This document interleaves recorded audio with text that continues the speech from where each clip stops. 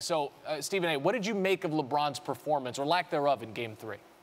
It was an off night, plain and simple. That's all it was. No need to lose perspective in all of this. It's not like Cleveland's going to lose this series because LeBron James had a bad game. He just had an awful game, probably the worst performance of his postseason career. Some would say that. I would say no. I remember an 8-point performance in the finals against Dallas in one particular game, but this would definitely rank number 2 in terms of worst performances. 11 points, 6 rebounds, 6 assists, 6 turnovers. Didn't seem into it at all, seemed inactive, just out of it for some reason. And defensively, collectively, the Cleveland Cavaliers didn't show up as well and play the kind of defense that they had been playing recently. But again, it's just one game. We're not losing perspective here. We're not going to act like the wheels have come off. You know, the bottom line is it was just one game, and you can best believe that's not going to happen to LeBron James again in Game 4.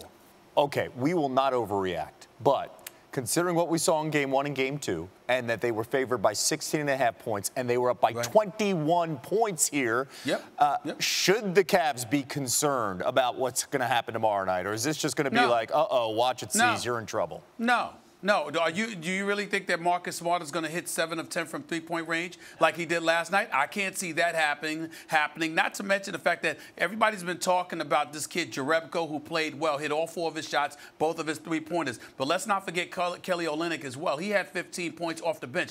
Both of these dudes don't mind banging. They don't mind getting physical. That's something that Cleveland may need to be concerned about, just a touch. But let me make sure I'm very, very clear, guys, about what my objective is and what my agenda is. No excuses. 0. I'm not going to overreact to one game. I'm not going to say, oh, all of a sudden, Golden State's the prohibitive favorite and Cleveland's on the come up. They've got nothing to lose. They're playing with house money. No, no, no. See, all of this stuff that everybody's talking about LeBron James. Oh, my God, he had a bad game. Look at how he looked in Game 3. We have so much to be concerned about.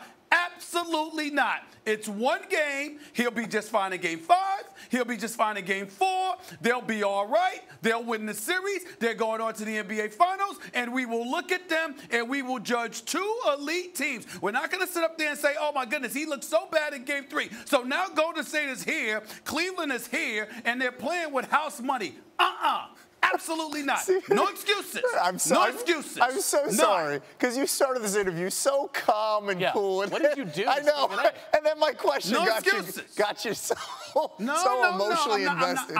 I'm committed to making sure that no one sits up there and tries to change the narrative and make it look like, oh, my goodness, they're playing with house money because Cleveland is so inferior and Golden State is so superior. Nope, he's the best player in the world. They are an elite team, the Cleveland Cavaliers. They had one bad game because Isaiah Thomas was out of the mix, and as a result, Boston is better defensively without Isaiah Thomas on the floor, and offensively, Marcus Smart showed up and had the game of his career. We get it. We understand it. We appreciate it. Major props to the Celtics. Major props to that great young coach that is Brad Stevens. Major props to the squad that Danny Ainge has built, but let's not get excited. It's one game, and LeBron will be just fine. No excuses. Don't change the narrative to elite teams. Yes, sir. We're just going to pump the brakes.